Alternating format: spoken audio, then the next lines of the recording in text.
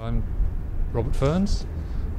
Made this piece, which is as much to do with encouraging people, if you like, to look at the buildings, look at the architecture around, and it's also to do with demonstrating the nature of vision, how we see. In collaboration with two scientists from Bristol University in the Department of Psychology there, I asked 10 people to look at an image of this facade, pump rooms, for 30 seconds. Then each person, we followed them, eye tracking, sat in front of a computer, which followed their eye movements. They're each given a different colour to code them, and there's the result.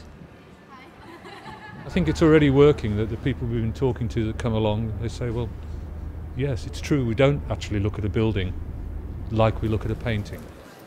But you do just re-engage with somewhere. And maybe that's all this is intending to, just by projecting coloured dots on a building, if nothing more, it just makes people look at something that they possibly walk past all the time.